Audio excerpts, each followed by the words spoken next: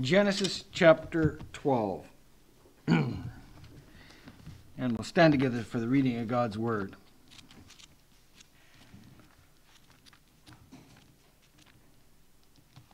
I hope by now you figured it out. God will bless them that bless thee, and curse him that curseth thee, and in thee shall all the nations of the earth be blessed. Let's read this. Genesis 12. Now the Lord had said unto Abram, Get thee out of thy country, and from thy kindred, and from thy father's house, and to a land that I will show thee, and I will make of thee a great nation. And I will bless thee, and I make thy name great. Thou shalt be a blessing, and I will bless them that bless thee, and curse him that curseth thee. And in thee shall all the nations of the earth be blessed. Let's pray. Dear Heavenly Father, we thank you for your precious word. I pray that you would bless it to our hearts and help us to learn and grow. We ask in Jesus Christ's name. Amen. Please be seated. There's a tremendous blessing in Abraham's covenant for people besides Israel. There's a blessing for me today. I will bless them that bless thee. If I'm a blessing to the Jews, God said he will bless me. Now, just understand this. Just because they're God's chosen people doesn't make them godly, doesn't make them right. But just because they're not godly and right doesn't mean they're not God's chosen people. And so this is important to understand. Israel today, it's a wicked nation. Just like every other nation. But that doesn't change the fact that God is dealing with them and will continue to deal with them. And so this is so important to understand. We've been studying this for a number of weeks because if you do not understand what God says about Israel, you really miss a lot about Jesus Christ, because you look how, and you miss the history of how Satan tried to destroy Israel because Jesus Christ came. And Satan will try to destroy Israel because they're God's chosen people. Whatever God makes, Satan hates. So if you get messed up about Israel, you misunderstand so much of your Bible. And what you also miss is the promises of God. And you miss out on God's great mercy and grace. You know, if it was me, Israel would no longer be a nation. I'd have given up on them. But God is such a wonderful God. And then the other thing, if you get this wrong, you get a wrong world view. So it's so important. Now, the last few weeks we've been looking at Israel during the tribulation period. And so let's turn back to the book of Revelation. And we saw how God works through the churches. And then, starting in chapter 4, we do not see the churches anymore. We see Israel. And last week we saw about the 144,000, and we're going to see them again. So Revelation 14. And I looked, and lo, a lamb stood on the Mount Zion. And with him 144,000, having their father's name written in their foreheads. And I heard a voice from heaven as the voice of many waters, and as the voice of a great thunder. And I heard the voice of harpers harping with their harps. And they sung, as it were, a new song before the throne and before the four beasts and the elders. And no man could learn that song but the 144,000, which were redeemed from the earth. These are they which were not defiled with women, for they are virgins. These are they which follow the Lamb whithersoever he goeth. These were the redeemed among men, being the firstfruits unto God and to the Lamb. And in their mouth was found no guile, for they are without fault before the throne of God. Wow, an awful lot in this chapter. Now this chapter is kind of like, say, almost opposite to the previous chapter.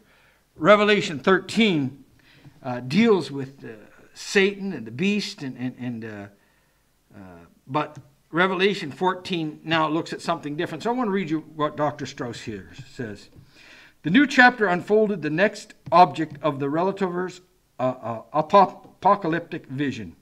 Whereas he had seen the deception and destruction of the Antichrist, now the apostle viewed the triumph of Christ, the Lamb.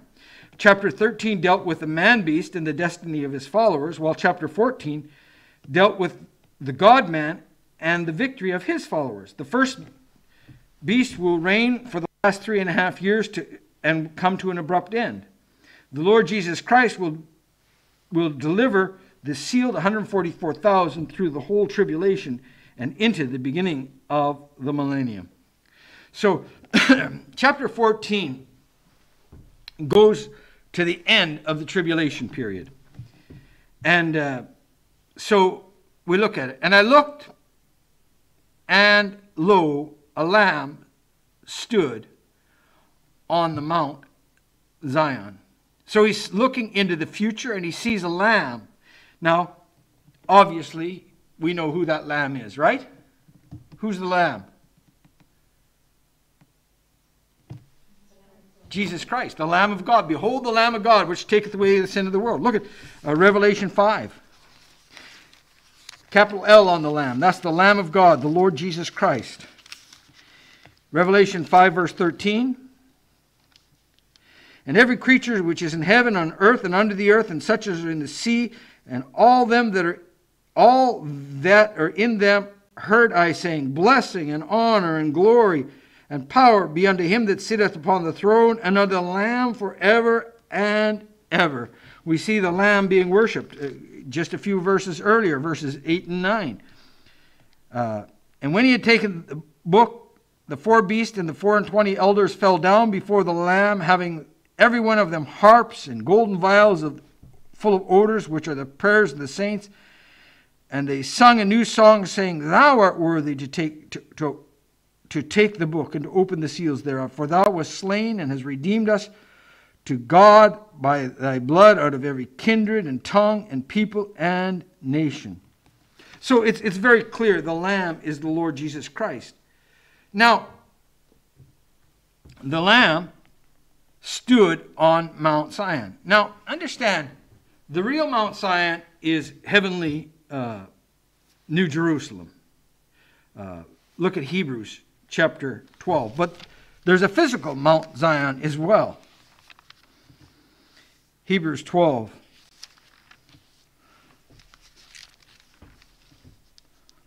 Verse 22 and 23. But ye are come unto Mount Zion, and unto the city of the living God, the heavenly Jerusalem, and to an innumerable company of angels, and to the general assembly of the church of the firstborn, which are written in heaven, and to God, and to the judge of all, and to the spirits of just men made perfect. So we here see there's a heavenly Jerusalem. So there's a Jerusalem on the earth, and there's a Jerusalem in heaven, the New Jerusalem. Now, in the city of Jerusalem, there is Mount Zion. There's a physical. Let me just read you another one on New Jerusalem. Psalm 125, verse 1. They that trust in the Lord shall be as Mount Zion, which cannot be moved, but abideth forever. That's talking about the heavenly Jerusalem. But there is a physical Jerusalem. Deuteronomy 4, verse 48. Well, I'm going to read that, and you turn to 2 Samuel chapter 5. Deuteronomy 4:48, and from Aor, which is by the bank of the river of Ammon, even unto Mount Zion, which is Hermon. Now 2 Samuel chapter 5, and you could leave your finger in Revelation or something, because we'll be coming back there. 2 Samuel, excuse me, 5.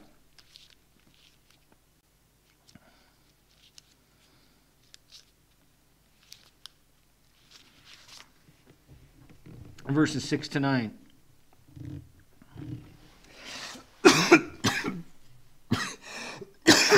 Excuse me.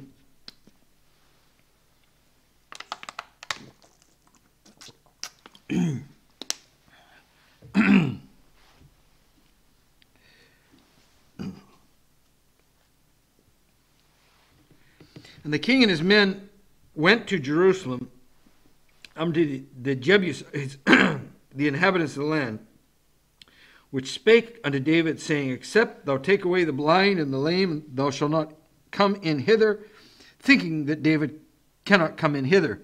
Nevertheless, David took the stronghold of Zion. The same is the city of David. So, there is a heavenly Jerusalem, a heavenly Mount Zion, and there's an earthly Mount Zion. So which one is it? Well, I believe it's Jesus Christ coming to the earth at the end of the millennium. Look at Psalm chapter 2. Psalm 2 is talking about Jesus Christ as well. Why do the heathen rage and the people imagine a vain thing? The kings of the earth set themselves, and the rulers take counsel against the Lord and against his anointed, saying, Let us break their bands asunder and cast their cords from us.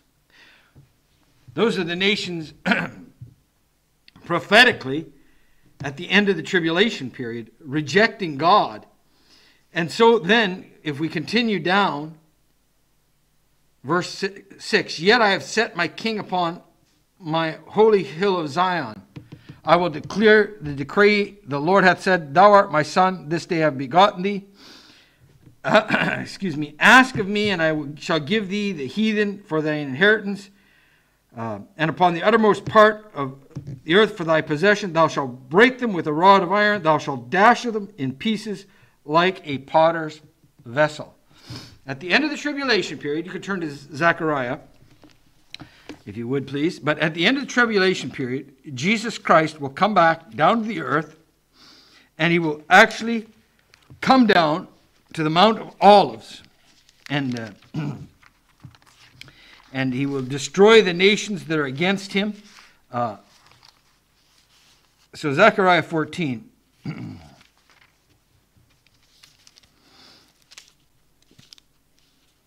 And so when we are seeing in Revelation 14, we are seeing at the end of the tribulation period when Jesus literally comes to earth.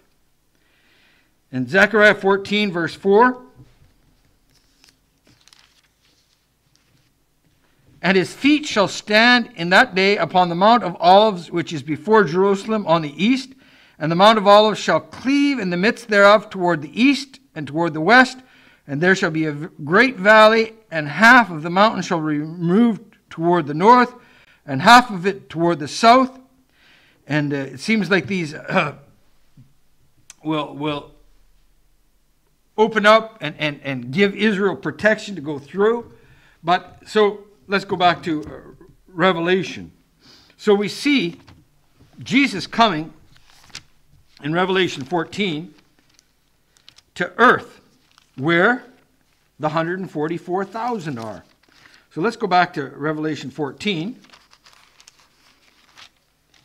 And I looked, in verse 1, And lo, a lamb stood on the Mount Zion, and with him 144,000, having his father's name written in their foreheads. This is very interesting. These are the same 144,000 in Revelation chapter 7. And it's very clear in Revelation 7, where are these people from, these 144,000? What kind of people are they? Israelites. They're Israelites. They're Jews. 12,000 from every tribe. I think the tribe of Dan is not mentioned there. And it's interesting, the British Israelites say the Danes are from the tribe of Dan. It's interesting, in the book of Revelation, Dan's not even there. So it's just amazing how people twist Scripture. But I want to show you something that's really interesting. Okay, so we go back to Revelation 7, and we see this is the same group of people. And it's interesting, they're even sealed the same, and it's explained more. Okay, so in Revelation chapter 7, the angel comes down and saying in verse 3, hurt not the earth, neither the sea nor the trees, till we have sealed the servant of our God in their foreheads. And then, I'm not going to read every verse, but we see verse 4, and I heard the number of them that were sealed, and there were sealed 144,000 of all the tribes of the children of Israel. Of the tribe of Judah were sealed 12,000. And it goes through the tribes, okay? And everybody sees that. I don't have to read every tribe, right? Okay, so these are Jews. Now, they're sealed.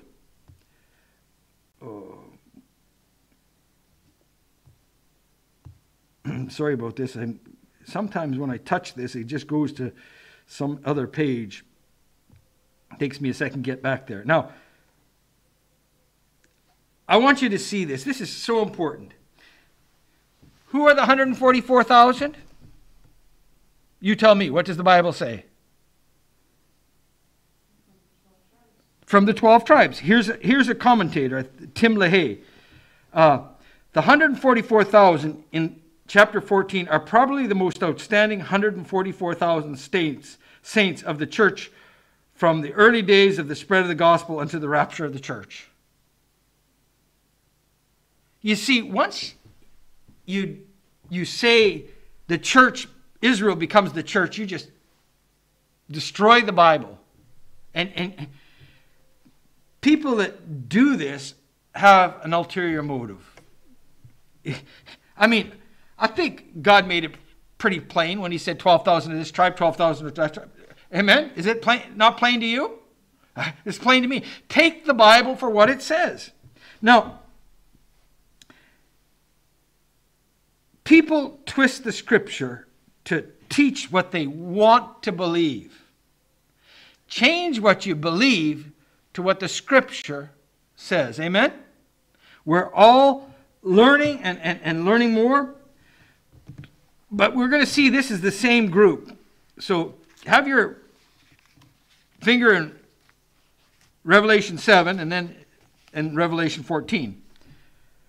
So, verse 3, saying, hurt not the earth, neither the sea, nor the trees, till we have sealed the servant of our God in their foreheads. Now, Revelation 14. And lo, I looked, and lo, a lamb stood on Mount Zion, and with him 144,000, having his father's name written in their foreheads. So we know what the seal is. It's the name of God in their foreheads. Same group, amen? Clear as day. In chapter 7, we're told they're sealed in their foreheads. Here we're told that the sealing in their foreheads was the name of God.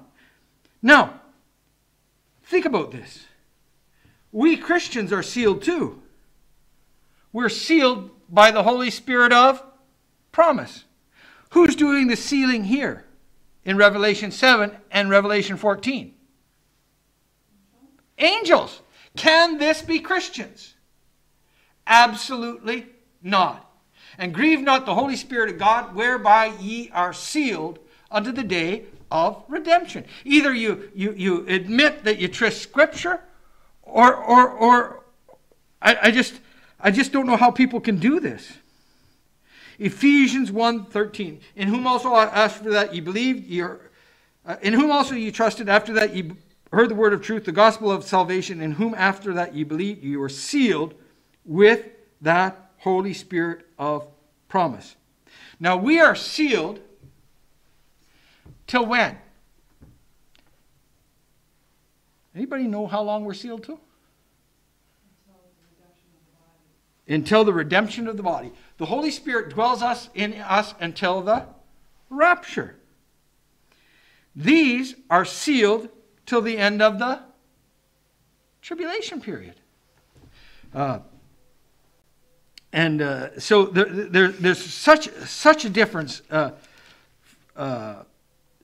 the sealing. And in Revelation 22:4 it says, and I showed me a pure river of water, clear as crystal, proceeding out of the throne of God and of the Lamb in the midst of the street of it, and on either side of the river, where there was a tree of life which bare 12 manner of fruits, and yielded her fruit every month.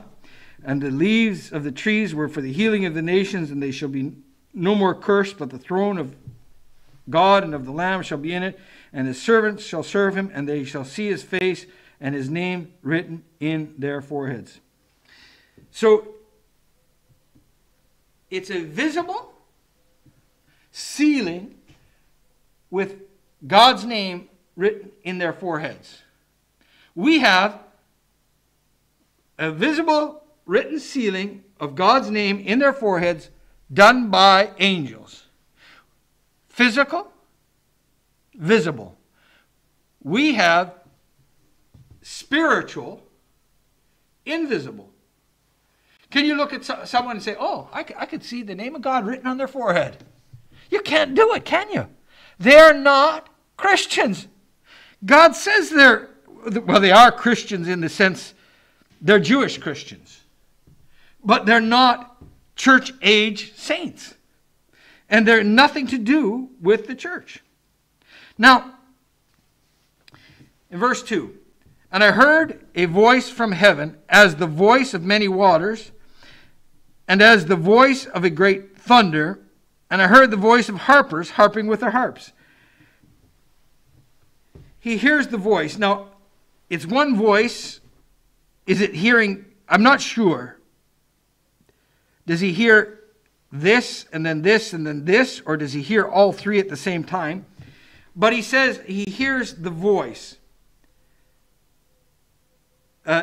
He's not saying he heard many waters.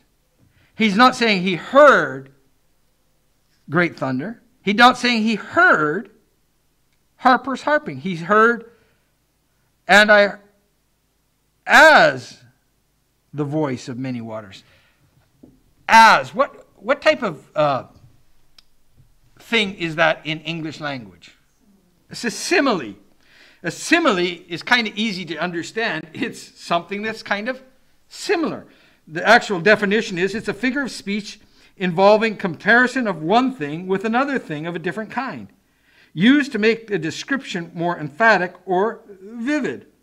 So God has given us this sound. Now, voice equals sound, okay? It's not like it's speaking. It's talking about the sound, right? You get that? Like the voice of birds. The birds aren't actually singing. This is a simile to help us understand. Now, if I think of the voice of many waters, I can think of two particular things. We've been to Niagara Falls. I don't know. Do you remember the boat at the bottom of the falls? Do you remember?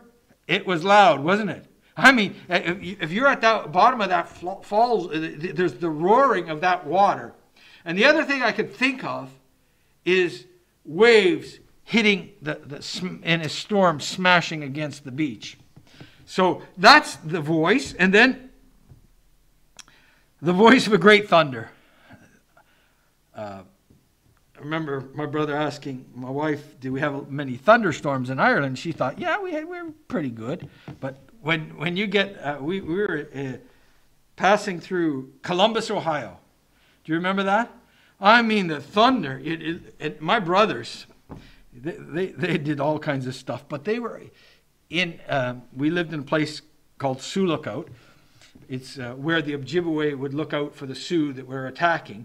And there was a mountain called Sioux Mountain. Well, they were on Sioux Mountain in a lightning storm. And the lightning hit about 20 feet away. I mean, could you imagine the thunder and the crash? I mean, I don't know if you've ever been this close to thunder where it actually you could feel it shake your body, but it's real.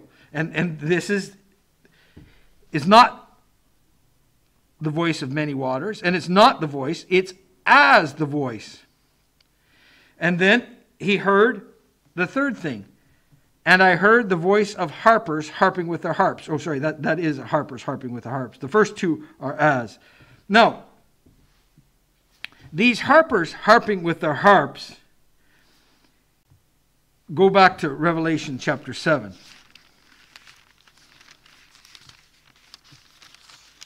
I believe These are the people that got saved in the tribulation period.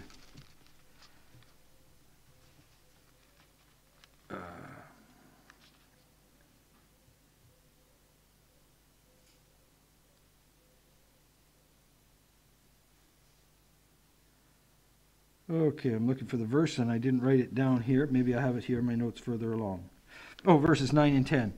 Revelation verses 9 and 10.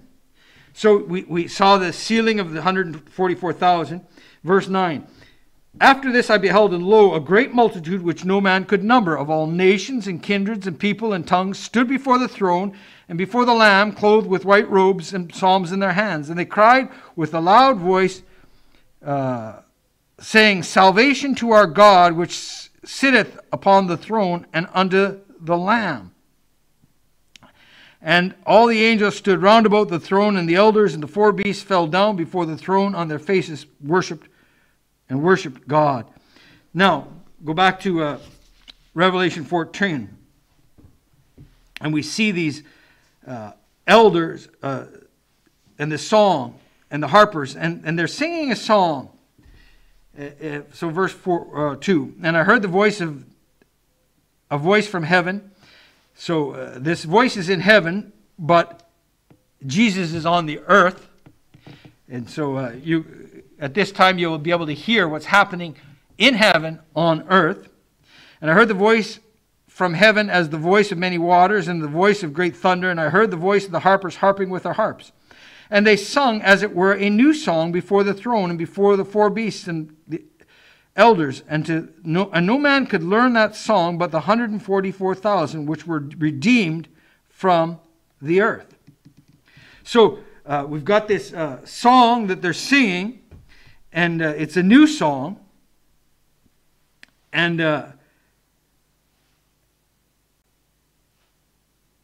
this 144,000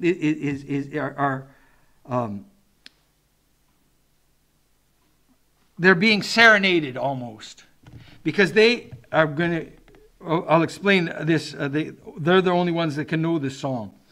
And so let me read you two quotes here. The song is that of the victory after the conflict with the dragon, the beast, and the false prophet. Never sung before, for such a conflict had never been fought before. Therefore, new, till now the kingdom of Christ on earth had been usurped. They sing the song in anticipation of his blood-bought kingdom with his saints. Now I'll read you Constable here. The song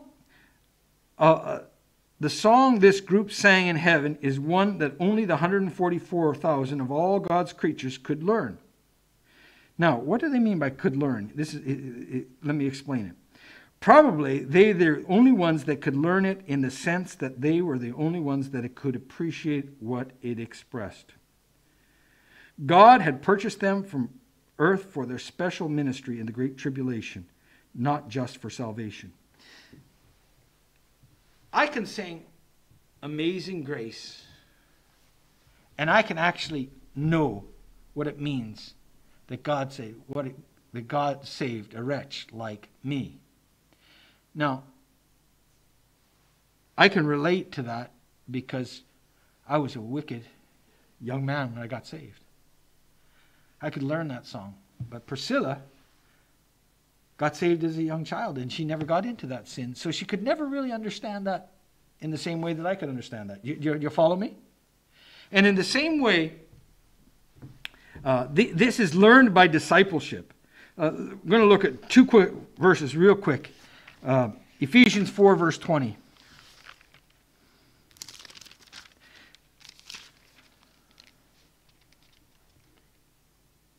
But ye have not so learned Christ. It's talking about learning and fellowship, in discipleship.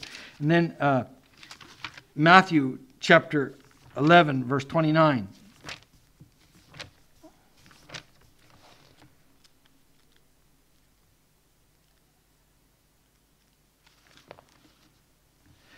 (28 and 29). Come unto me, all ye that labor and are heavy laden, and I will give you rest. Take my yoke upon me, and learn of me, for I am meek and lowly in heart, and ye shall find rest unto your soul. So this learning is the idea that they have gone through this, and they've learned what this song is talking about. And that's the wonderful thing. Now, let me read you Strauss here. The 144,000 are the only ones who will be able to learn the song because it will relate to their experience as sealed Jewish evangelists with their specific ministry who have lived through the horrors of the tribulation. Now, this is another key thing. This cannot be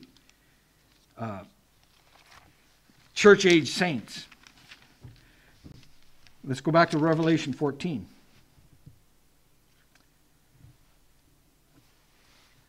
Verse 4. These are they which were not defiled with women. How could this be all the greatest saints from the start of the church to the rapture? I forget what he said. Till the millennium. Because these are all men. I reckon there's just as many great women than men, Christians. Amen? Ladies? Yes, of course. But these are men. They were just chosen men. These are they which were not defiled with women, for they are virgins. Let me ask you a question. Do you think the 144,000 greatest Christians were virgins? I think there's a good chance a lot of them were married. Amen?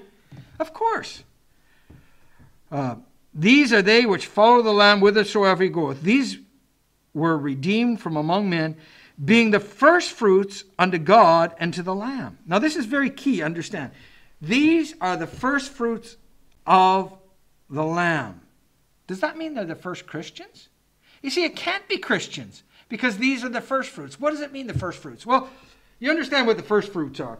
You have a harvest, but at the very start, they would take some of that first bit of harvest and offer it to God. And it was the first fruits. And these are the first fruits of the saints in the tribulation period, right? It's real plain, isn't it? It can't be Christians, church-age Christians. Because, I'll just give you a couple of verses here. 1 Corinthians 15:23.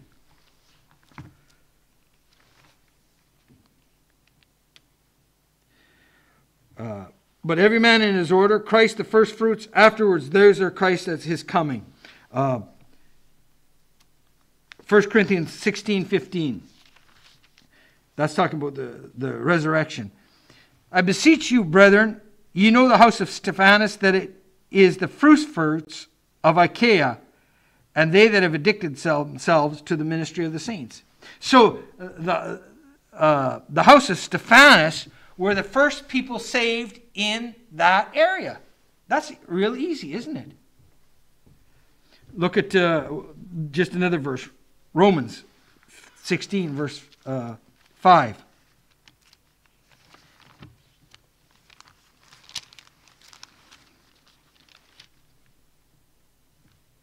Likewise, greet the church that is in their house. Salute my well-beloved Epaphroditus, who is the first fruits of Achaia unto Christ. So here's the person that got saved, the first fruits. Well, these people, the first fruits in the different places where they got saved.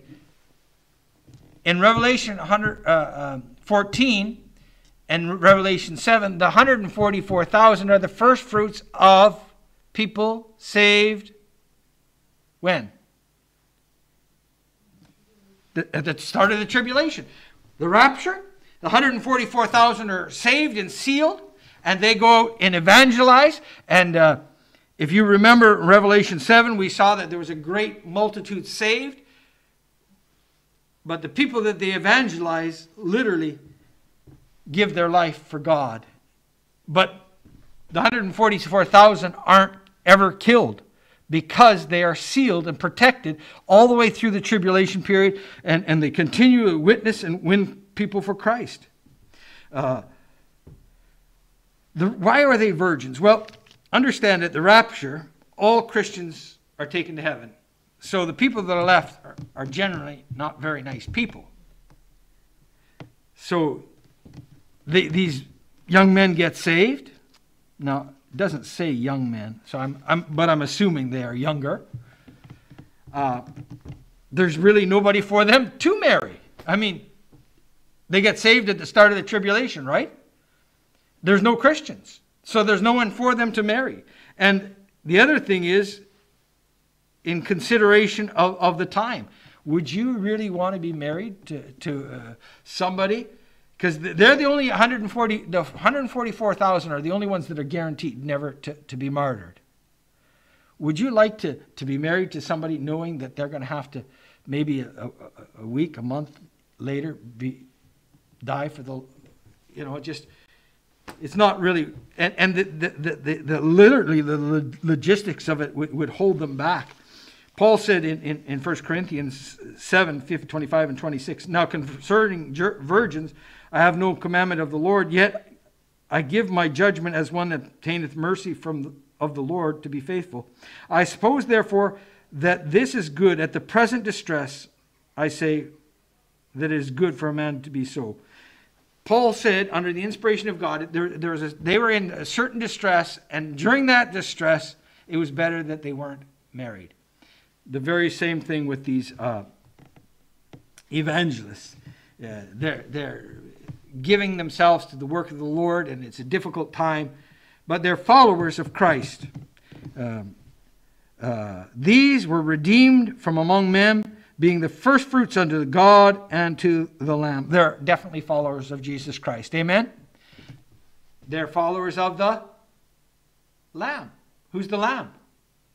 Jesus Christ. They're Jewish evangelists that got saved at the beginning of the tribulation period. There's no guile in their mouth. And there's such a contrast between that and what's happening in the world. During the tribulation period, you have the satanic deception, lies all around the world, but you have these people. It's really, for me, quite exciting to see what God is doing and what God will do. And if you just read your Bible and study it, you will never, ever could you say that these are Christians. Well, they are Christians. I should say church-age Christians. They are Christians. They're Jewish Christians. But they're certainly not 144,000 of the most godly people. But it's interesting how God will protect them. And you see at the start, in Revelation 7, is the start of the tribulation period. How many were sealed? Anybody? How many of these evangelists were sealed? 144,000. We come to the end of the tribulation period, and how many are there? Verse 14, chapter 14, verse 1. And lo, I looked, and lo, a lamb stood on Mount Zion, and with him 144,000. Everyone that was sealed was still there. Amen? God did it. I am sealed unto the day of redemption, and God's going to keep it. Amen? It's exciting to see, and it's there for us if we just look at it. And they're without fault before the throne. I just praise God for his wonderful mercy and protection upon Israel. I thank God that he's going to see these evangelists through, and he's going to see me through. And it's just wonderful. And modern day Israel is really a miracle of God. I just want to read you another story about in 1973, while the entire country of Israel fasted for Yom Kippur. What's feast that? That's the Day of Atonement. Okay? 100,000 Egyptians invaded Israel from the south, and over 1,400 Syrian tanks invaded Israel from the north. They're invaded from the south and they're invaded from the north, and they had no idea that it was going to happen. And the whole country was celebrating this day. They weren't ready. They had no idea this was going to be attacked. And let me read. With a significant portion of the Israeli military either in their homes or synagogues, Israel was nearly defensive. Not only was Israel caught off guard, completely caught off guard and outnumbered, now the vast majority of our soldiers were at their weakest. Satan knew exactly when to attack. But you know, it's amazing. You know, the Jews, most of them, do not acknowledge that God protected them. But God did. And let me read you this. Initially, Syria was gaining territory, and logic dictates that Israel should have lost this war. But by the end of the Yom Kippur War, Israel somehow managed to come out on top with her weakened troops and managed to reach 20 kilometers into Syria. And then Israel was forced to make a peace treaty. Just amazing. God is literally fulfilling prophecy before us. And just this recent attack on Israel and all the rockets raining down, and I was reading how the rebels in Yemen wanted to send their support, and Israel is just being surrounded by nations that want to destroy it. And you know what's going to happen? The Antichrist will make a covenant with Israel and guarantee its protection. Things are coming to a close very soon. What does it mean to me? It means this. I need to be busy trying to tell people about the Lord Jesus Christ. I need to be faithful. I realize that as we looked in 2 Timothy 3, perilous times shall come. It's not going to be easy for Christians. But the same God that we saw in Revelation 7 seal the servants, and he kept them till the end of the tribulation period, the whole 144,000, the same God is still on the throne. Amen? So let me encourage you. God is in control, but let's keep busy serving him. Let's close in a word of prayer. Dear Heavenly Father, I thank you for your precious word. Pray, Lord, as we've studied this, that I pray that it would be plain and that people would understand. And Lord, we thank you how that you said if we could rightly divide the word of truth, that we could just see what you're doing. And I thank you that you've kept your promises and you will continue to keep your promises. And we can look at the history of Israel and see you kept your promises. We can look at the future of Israel and see you kept your promises. And we can look at the promises you've made in the Bible for us. And you will always keep them. And I thank you for that. Lord, help us to rejoice in what a great God you are. And we ask in Jesus Christ's name, amen.